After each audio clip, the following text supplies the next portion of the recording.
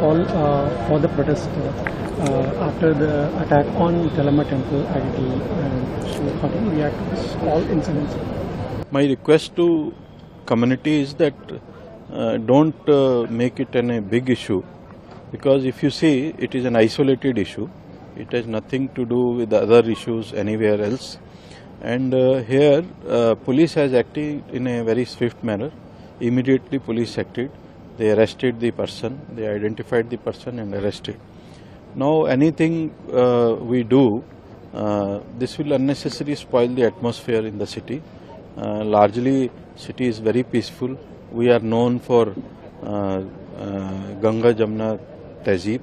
So we should not do anything which affects the atmosphere of the city or state.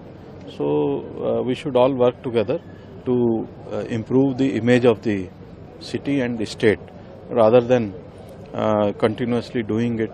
And from my side, it is that once we have acted swiftly, we have taken all legal action, then there is no point in doing such a protest.